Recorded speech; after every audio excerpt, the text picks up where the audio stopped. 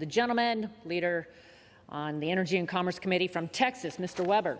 Gentleman is recognized. Thank you, Mr. Speaker. I rise in support of H.R. 21. President Biden, true to his word of a war on fossil fuels, sold off an unprecedented 250 million barrels of oil in less than 2 years, which is more than 40% of the stockpile.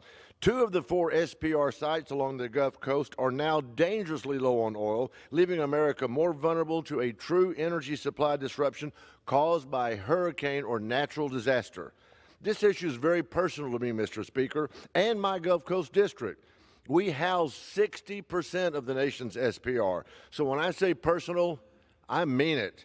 I urge all of my colleagues to vote in favor of this bill to prevent further abuse of the SPR. I yield back. Gentleman's time's expired.